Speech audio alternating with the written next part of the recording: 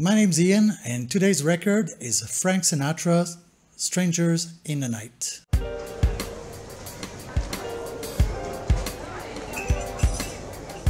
Today's album, Strangers in the Night, number FS1017, recorded in 1966 and produced by Sonny Burke.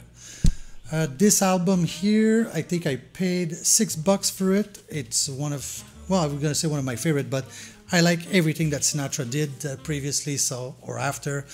Just to show you that I'm not lying, this stack here is all Sinatra. I can dig anywhere in there. Here, this is Sinatra. I can dig a little bit deeper. There you go. Here's the best of Old Blue Eye. I've got, I think, 57 records. When I see one, I buy it. It's, I don't know, maybe it's a sickness. Yeah, so anyway, today, like I said, is Strangers in the Night. Let me put it there. This one is an original. The sleeve is in good condition. Better than fair, I would say good if I take it out. I do have the inner sleeve. It says a reprised record here with some artist on it. And on the other side here, also reprised record. The sleeve has a little crease in it, but most of them you don't have the sleeve. So there you go. If I take it out, this album, this is side 1 here. Maybe it's a little bit dirty. I've listened to it last week. Well, before this review actually. It's near mint. If we look on the other side, there you go. Also mint. Well, near mint, not mint. Mint means, you know, perfect. This one is not exactly perfect, but it's almost there. So it was recorded and released in 1966. I think it was recorded at a Union Western studio under the Reprise label. That was Sinatra's label.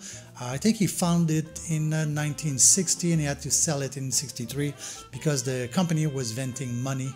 At that time, right, he wanted more control. He left Capitol Records. He wanted more control, and he wanted to do concept albums, and those cost money and they take time, so it didn't go well for him. I think he had a streak of very bad luck recording. Some albums sold between like 40 and 50, 60,000 copies. They're hard to find. This album won 3 Grammys, one for Best Male Pop Vocal Performance. Another one was Record of the Year, and the last one was the Best Arrangement. This was Sinatra's first #1 in 11 years, also his last one. After that, things were changing, right? Elvis was big, and Mamas and the Papas and the Doors, and Vietnam War was happening, so things began to change a little bit in the music on the radio. He was more mature. I think he sang with a purpose at that time. You know, the years of him singing for teenagers were done, right? He's like a different man now, more like a grown-up. And if you listen carefully, all these songs have been, almost all of them have been done before, but when he sings them, you feel like he has something to say, and you're going to listen to it. In All or Nothing, the conviction behind that performance lets you know that he's not asking questions anymore. He's telling you how it is. The confidence he had in there, the way he swung that song, right? The song is just swinging and swinging and swinging. There's a lot of intensity behind it, and it makes for a good listening experience because while he's doing it, you can't be distracted. He won't let you be distracted, actually. I think he's grabbing you like this. He says, I'm talking now, sit down and listen, and that's exactly what we're doing. We're listening. Right after that, there's another song called Call Me. The first line of the song goes like this, right? If you're feeling sad and lonely, there's a service I can render. You believe every word he says when he says it. It's kind of sexy, but at the same time, it might be a little bit creepy, right? Times have changed, but if you put it into context of back then, right? He's just trying to be like a, I'd say, yeah, maybe not romantic, more like sexy, and like, if you need somebody, I'm here for you, and you know who I am, and you know what I'm gonna do. So it's kind of a song of its time, but when you listen to it, you go like, yeah. As the song goes, the intensity and the groove of the band rises to a place that can't be denied. There's a build-up in that song where at the beginning he's telling you what's going to happen, and in the middle He's explaining to you how it's going to happen, and at the end of the song, it's happening, right?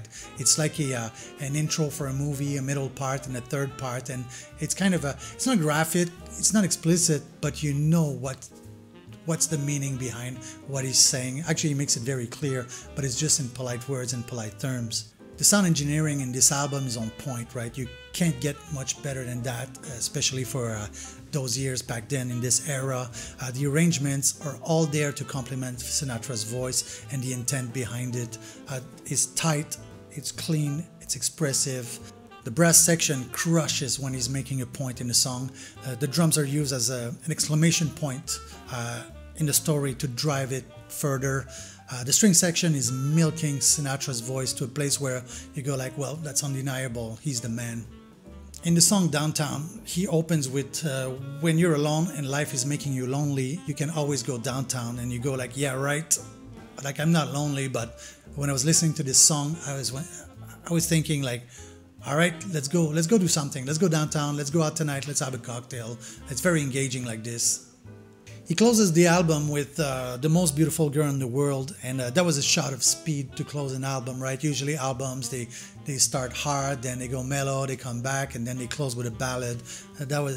That's not a ballad. This is something that, you know, when you're in a club having a cocktail, right? And maybe you had a little bit much to drink, and then you're going down a little bit, and that song comes up, right? Then you wake up again, and then you're ready to attack another drink to get back down again after. Sinatra for me, right, has a special place. I'm not an historian of Sinatra. You know, I read biographies and stuff like that, but I won't bore you with his personal life. For me, it's the music. Sinatra is an optimist, right? These songs talk about love, talks about a relationship, talks about heartbreak. It talks about things that come from an honest place. He's not depressive. It's not like after listening to an album of Radiohead, you want to shoot yourself in the head. With Sinatra, you never want to shoot yourself in the head. Even if you have dark days or whatever, you always think that there's a better tomorrow, there's a better later. And many albums I have here in my stack, right? Like I've got box set, I've got compilations, I've got pretty much everything. I think I'm missing 5 albums, US prints. Yeah, I've got Japanese prints in there. I've got prints from everywhere in there. Like I told you, it's a sickness. When I see it, I just grab it, I buy it. I don't even look at the price. This one here, I paid $6, but it would have asked $40 and I would have still bought it. Right? So, yeah, I think he's a little bit known. People remember him, but as the Rat Pack and stuff like that. But I think behind the persona of the Rat Pack, right? Rat Pack's a little bit at the end of his recording career, maybe on his twilight years, and then he was doing appearances in Vegas, and he's doing like TV shows and stuff like that. He was more coasting on his reputation of what he'd done before, and I think the image of Sinatra that got stuck with people is Rat Pack and like being the big guy in Vegas. But if you listen to most of his songs are pre-Vegas, right? Most of his records are pre-Vegas, and I think he should be remembered for something, for the quality of his voice, the quality of singing, right? At the beginning his voice was good but was not great, and as he got older his voice got better, the songs got better, the intent behind the song got better. I think he just became a better artist as he grew up. The problem is that he was a victim of his time, right? It's commonly known that he's not a big fan of Elvis, even though they did a gig on TV together. He didn't like rock and roll. He didn't like where music was going. He was more like political, Democrat, I think. Then he changed Republican. Long story short, I think that his essence a little bit got lost in the shake here, in the shaker. I think you should go back and look at the early records, and you'll discover somebody that you didn't know existed because you only remember the Vegas man. It's a little bit like Elvis. Everybody remembers Elvis for Vegas. Nobody really remembers Elvis, the young guy, Elvis, the R&B singer, the gospel singer.